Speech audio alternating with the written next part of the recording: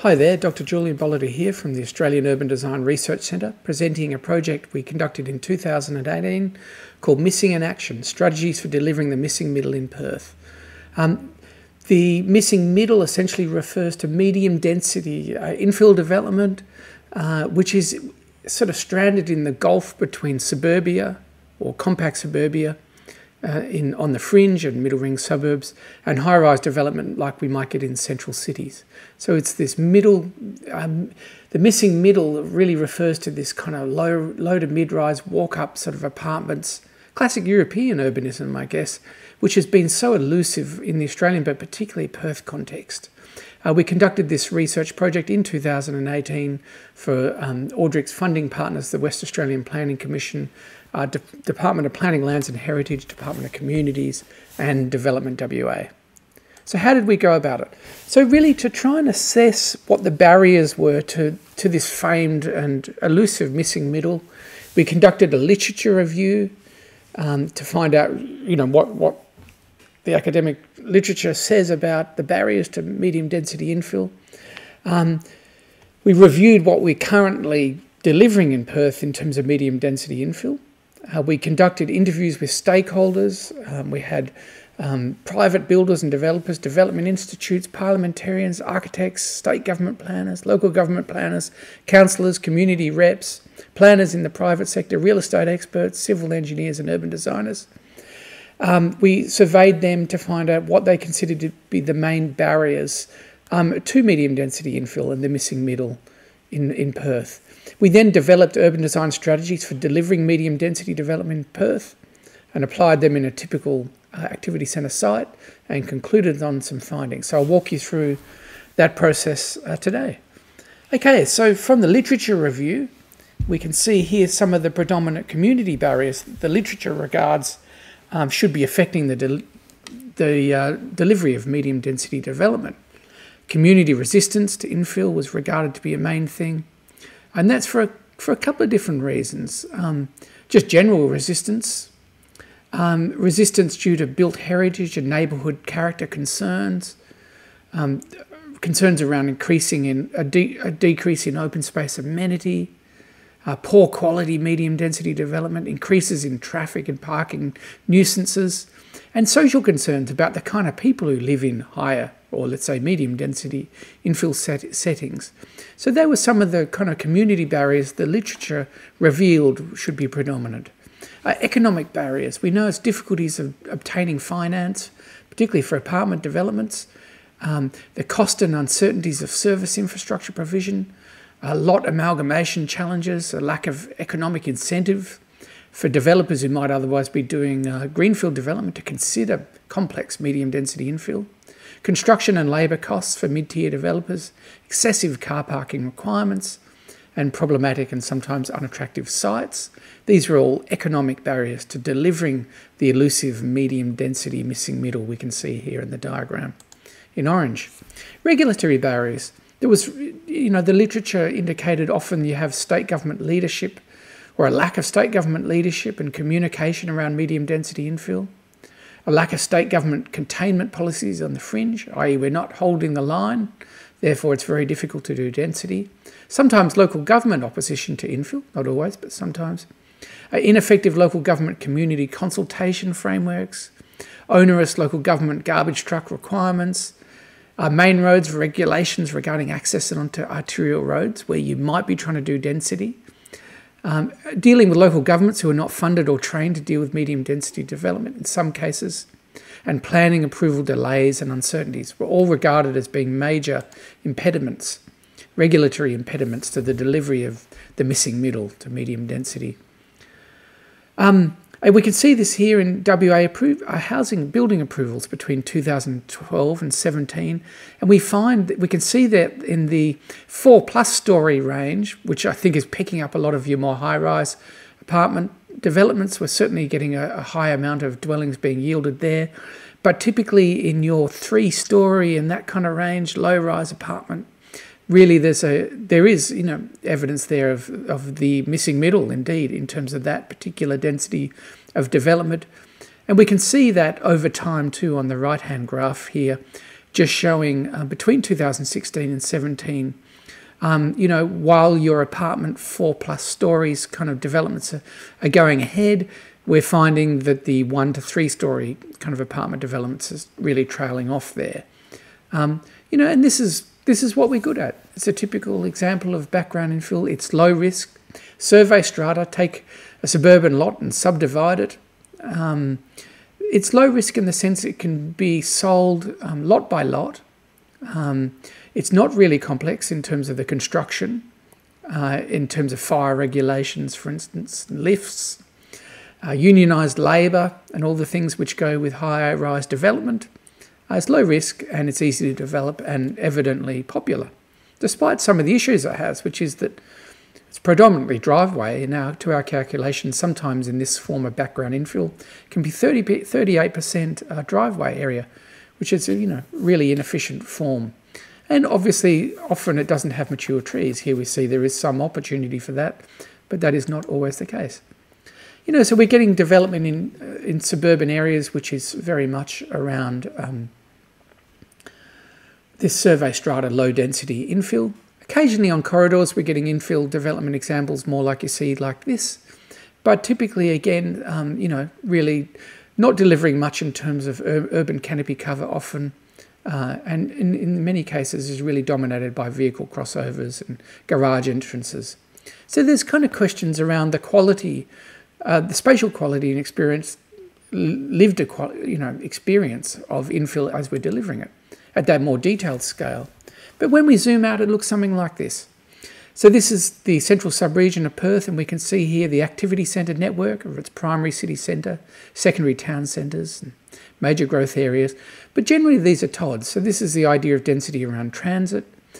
What we end up seeing, though, in the black here, which is this confetti, is where we're having the subdivision of suburban backyards, and often it's occurring not really near mass transit hubs where we have heavy rail lines, for instance. So there's a kind of dissonance there between our plans for density and where it's actually occurring. And we can see here Perth's existing rail network, pre-Metronet here, and again much of that densification of backyards not occurring near mass transit hubs.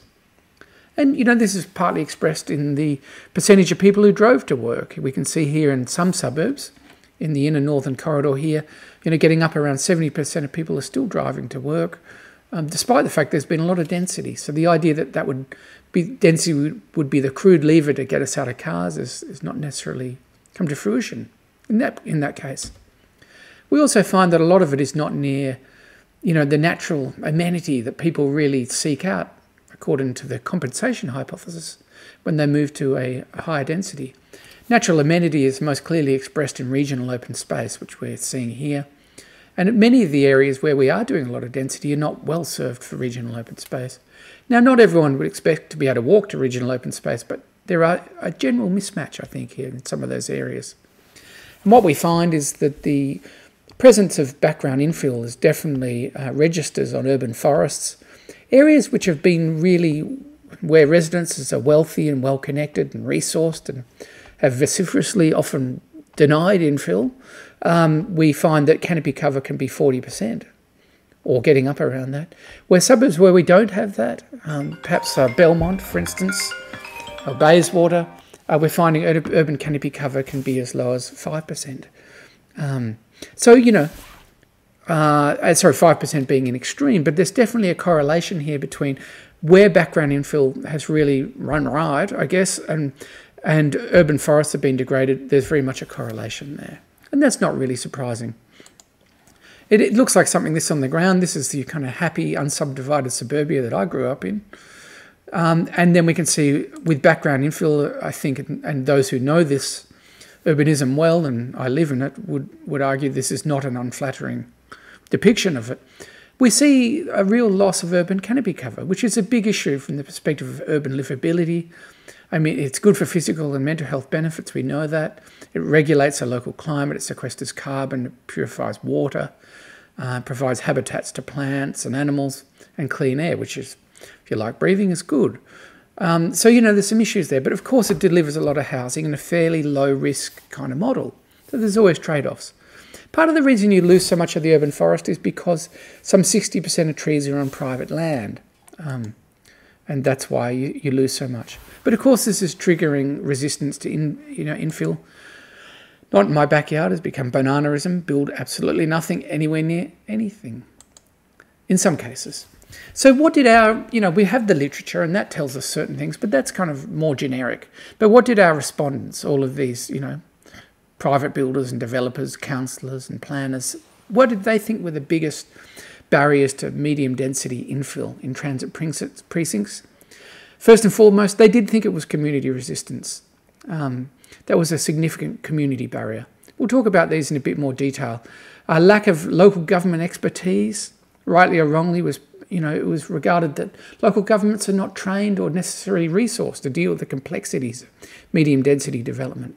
Inadequacies of the R codes, which are not well calibrated to delivering your low-rise, medium density apartment dwellings and buildings.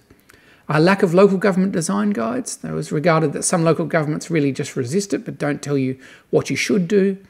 The ongoing problems of land assembly challenges. How do we get a decent slice of earth together which is feasible for development and where we can do something more serious? And then also just development uncertainty, which would go with delayed and rejected local government development planning applications. And then the next order down was high construction costs, difficulty of securing pre-sales and finance. We know with apartment developments that often you need to sell 95% of the apartments before you can borrow the money to do the development. A lot of risk. And low land values and service infrastructure uncertainties following closely behind. So look, a formidable array of barriers there which you can see. But then looking to the strategies that they felt could help achieve medium density. What they regarded as being really important were pilot medium density projects to educate communities and test assumptions. They felt like correlating upgraded public open domain with medium density development could be a way of incentivising it. They felt it was really important to mandate minimum lot sizes for infill and incentivise land amalgamation, mandate minimum densities, and protect and densify urban forest in medium density infill sites. Okay, so look, we'll talk through all of those in more detail. I won't focus on the barriers too much because I think, that doesn't help necessarily. You need to know what to do. Okay, so they really felt that deploying pilot projects to educate communities and test assumptions could be really important. And as part of that, I think it was this idea that people don't trust renders really anymore. They don't trust the marketing spiel. They want to be able to see and feel, really high quality medium density building types, to know it can be delivered and to know it won't be an assault on suburban livability and it can be done sensitively. There was a kind of a perception that in many local government areas there was really nothing you could point to. If you had a resistant community group, you couldn't point them to any particular development within their local area and lived experience to say, well, it could be this. And, the world may not stop turning if we deliver, density in accordance with this model. But it was also felt that we don't really do long-term longitudinal research around the lived experience and the sustainability outcomes of these medium density types. As one interviewee explained, I think one of the failings is we don't tend to do a review post-development so we can go back and say, okay, what was the community concerned about? Did those fears eventuate or not? Or what mitigation strategies were adopted in the design? Did they work or not? And so without having that longitudinal data, it was kind of perceived that every time you came up against a resistant community, it was like Groundhog Day and you had to win the argument all over again. Okay, correlating medium density development with public domain upgrades. So there was a sense that it wasn't good enough just to expect people to accept density because it would stop sprawl, and sprawl is a bad thing. So as one interviewee elucidated, I think it has a lot to do with evolving community attitudes and demonstrating the benefits of medium density housing. So not just going beyond, we're trying to stop sprawl, but actually going, what can it deliver? I think much of that will come simply through the consistent delivery of that and understanding that it delivers better streets where people are able to commune with one another. It delivers better levels of service in terms of more shops within walking distance, cafes, bars, those kind of things. So the idea here is that there can be a trade-off between density and improved public domain upgrades and urban diversity and buzz and vibrancy and public transport frequency.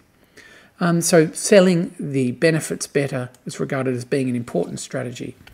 The next one was really about setting limits and setting, in particular, mandating minimum lot sizes and incentivising land lot amalgamation. As one developer said, developers just can't get big enough slabs of dirt. So rezoning it all, R60, R80, R100, is meaningless unless you have the framework that puts these lots together to give developers a decent piece of Perth to work with. Okay, so the idea here is that by mandating a minimum lot size, which might be 1,200 metres, it means you just can't do infill on any old unsubdivided suburban lot. You actually have to amalgamate it with the neighbours to be able to do something. And they felt that there needs to be much better education provided so that landowners do see the benefits of amalgamating, density bonuses for when you do amalgamate, and other incentives to not only curtail and hold the line with minimum lot sizes, but actually incentivising lot amalgamation was regarded as being important. Along a similar line, it was also about mandating minimum densities for infill.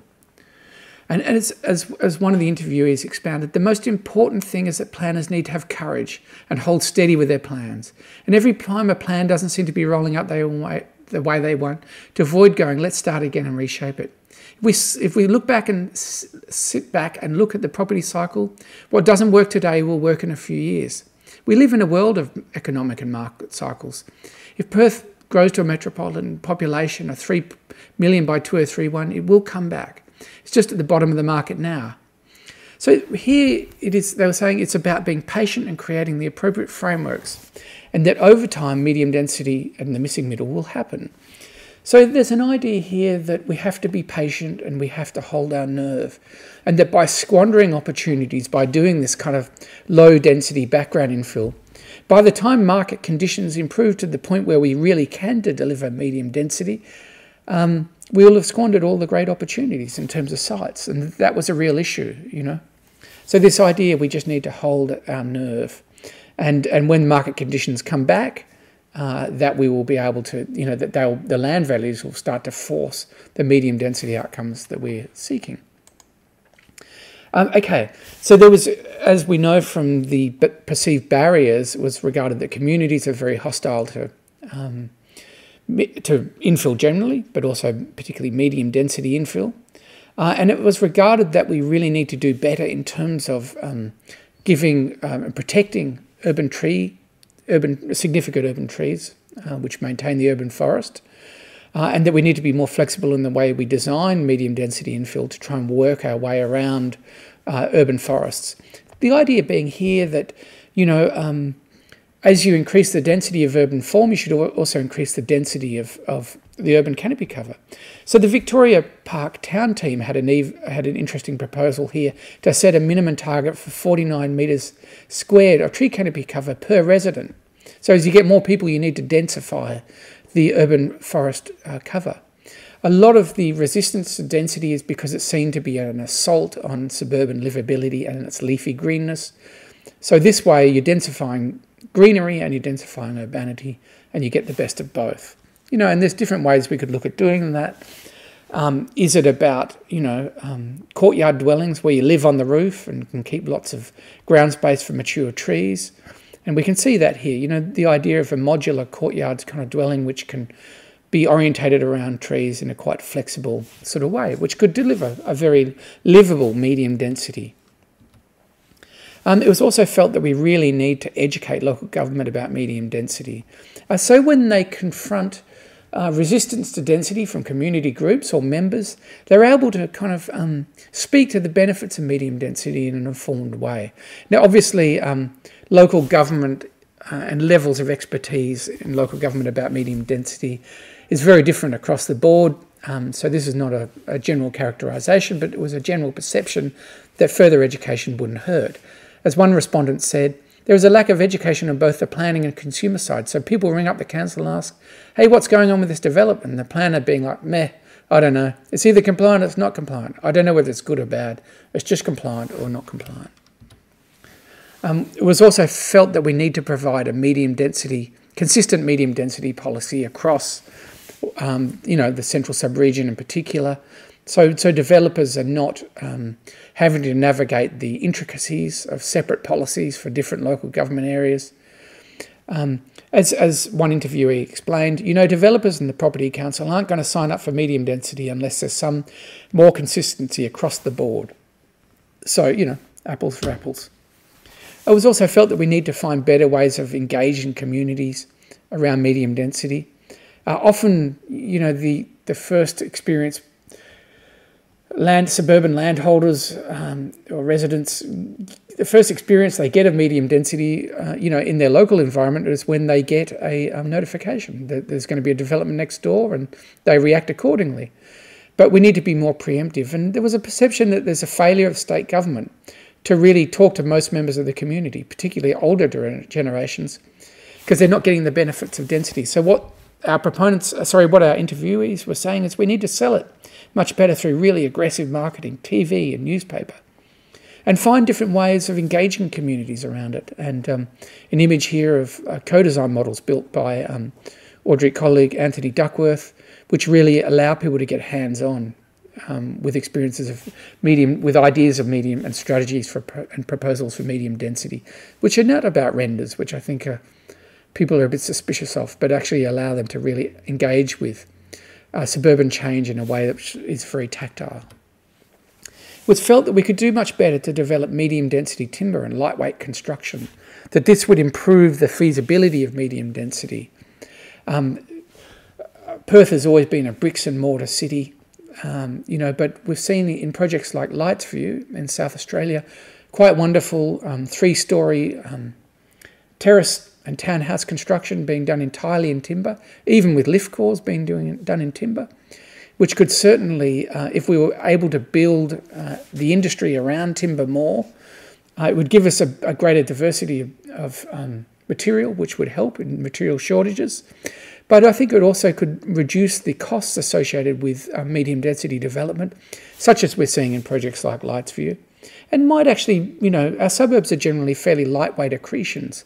The incorporation of timber in construction of medium density also could soften community resistance to some degree.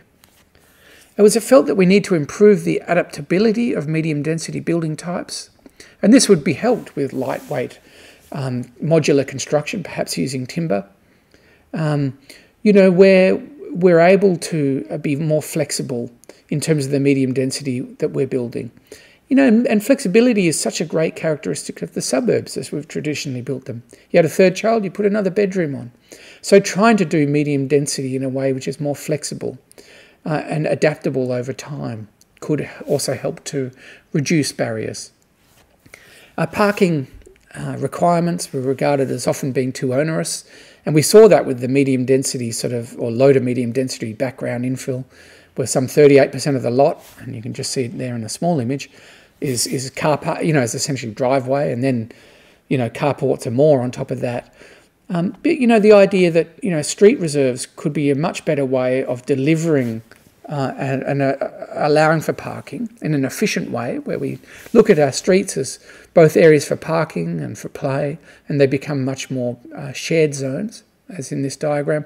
But that by getting cars off the suburban lots as we develop them, we can actually, it gives us a lot more flexibility for maintaining those big trees, which are so crucial to community support for density.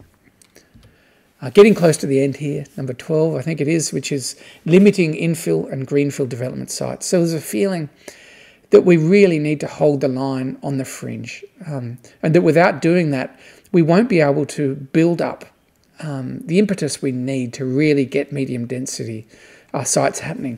So this wasn't just about not doing greenfield or doing less greenfield. It was also about limiting the number of sites you're trying to do infill in, so you can really get in there and provide the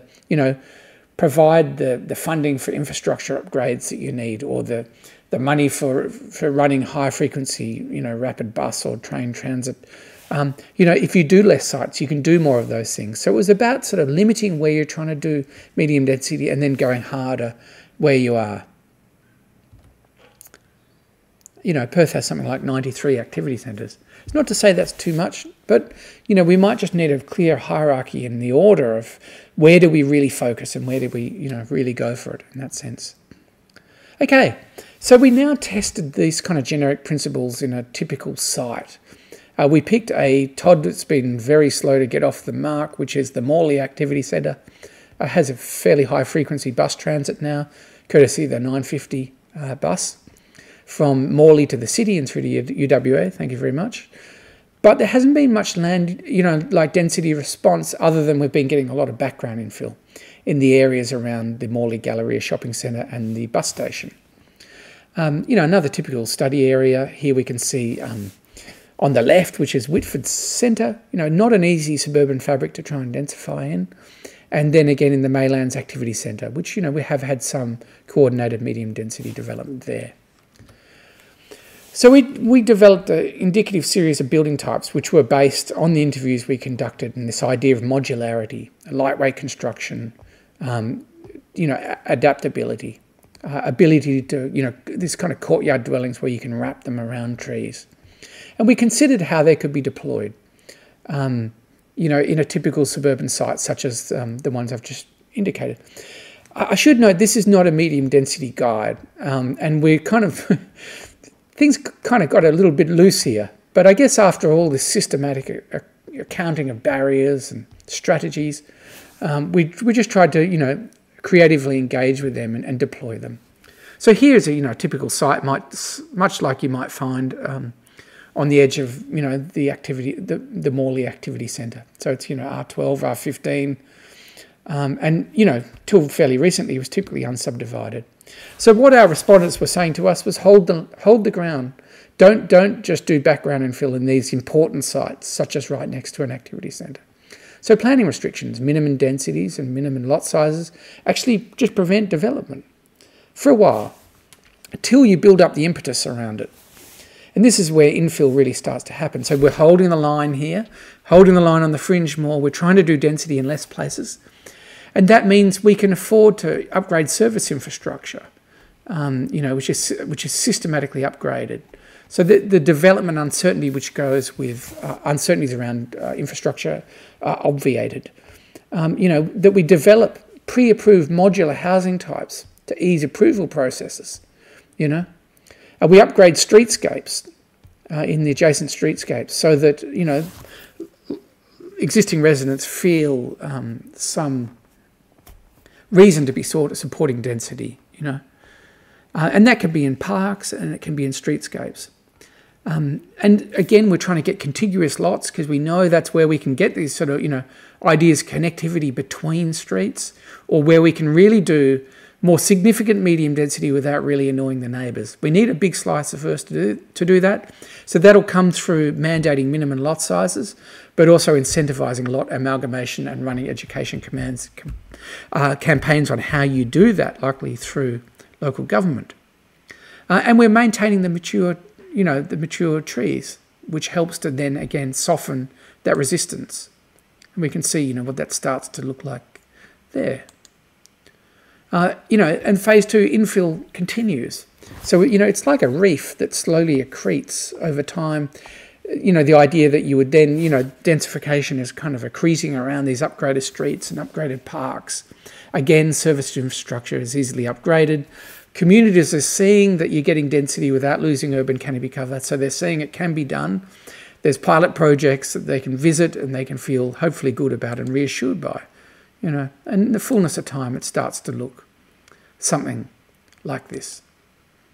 So this is medium density development, but delivered in a way which resonates with the leafy greenness of our suburbs. Let's dive into that in a little more detail, zooming in.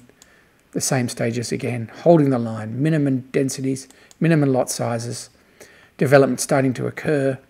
Parking, in many cases, as much as possible, been delivered in streetscapes with permeable turf paving, getting the cars a little bit off those private lots, trying to maintain those mature trees, lightweight timber, modular construction.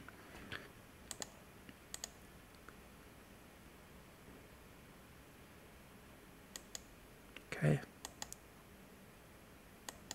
You know, I know it makes it seem easy, and I'm sure, you know, there are other barriers that these would confront.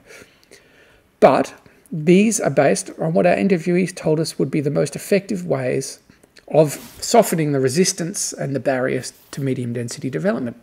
And I think, you know, there's a model here that could be deployed in select sites across the city and would be really effective in reconciling the way we're currently doing medium density with the suburban milieu, which is going to be the dominant experience of Perth from here on. We need to work with that sensibility. We're not going to become a Paris anytime soon. We need to be able to work with the suburbs with their leafy green amenity and the aspirations of people who live in them to effectively deliver medium density. And I think this is what this site testing is trying to show. So just to zoom out, according to the UN, from 2000 to 2015, in all regions of the world, the expansion of urbanised land outpaced the growth of urban populations, resulting in urban sprawl. So what's happening here is cities are spreading much faster than their populations are increasing. Okay.